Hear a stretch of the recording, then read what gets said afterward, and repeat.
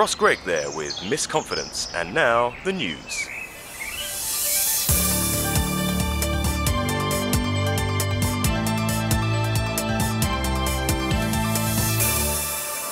Good morning, this is Alan Jackson with the news at 8:31.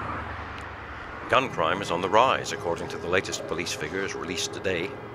They show an increase of 2.7% on cases reported compared with the same period last year. Chief Superintendent John Wood has put it down to the growing unrest following a number of gang-related incidents in and around the nation's major cities.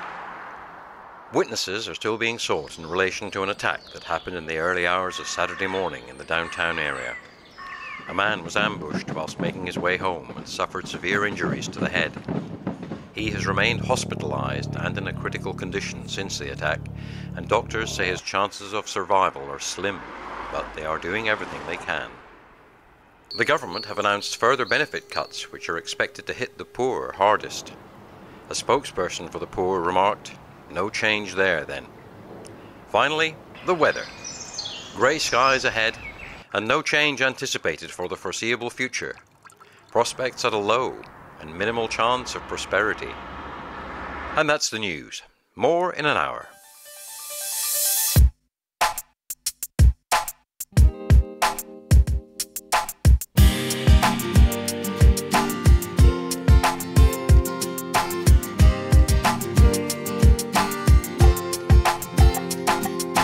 Posters up, remind the kids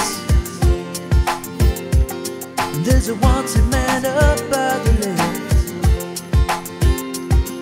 and he used to live at 24, but no one sees him anymore. And there's a girl that's on her way to school, and with her mother walks in broken shoes,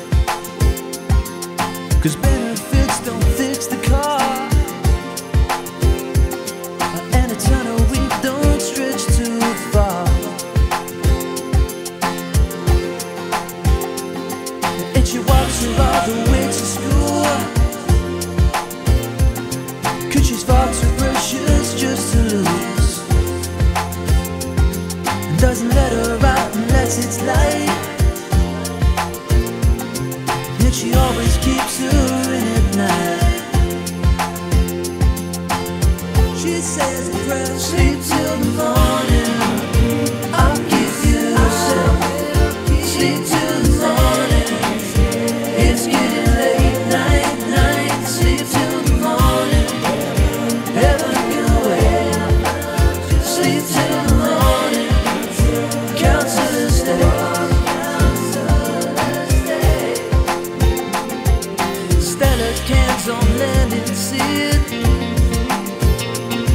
left by the man at 56, and the kid that lives at 32,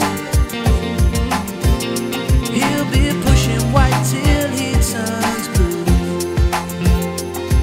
and the remnants of a friend destroyed,